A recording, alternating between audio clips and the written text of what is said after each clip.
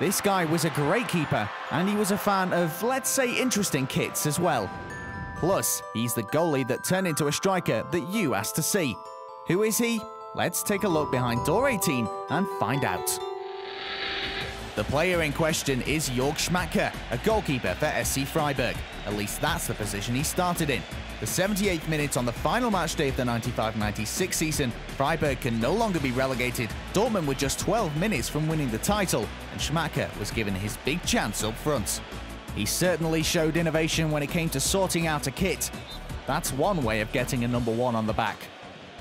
The crowning moment then came 3 minutes before full-time. It's 3-1 to Dortmund, but Schmadtke shows his attacking qualities, picks out Saritis, and that's 3-2. The current Köln sporting director was one of the first Bundesliga goalkeepers that was also good with the ball at his feet.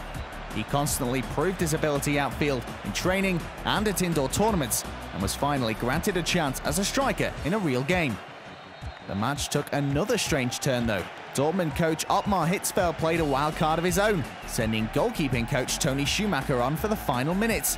His teammates were as excited as him as the 42-year-old came on and thus was able to celebrate a second German championship. He also became the oldest title winner in Bundesliga history.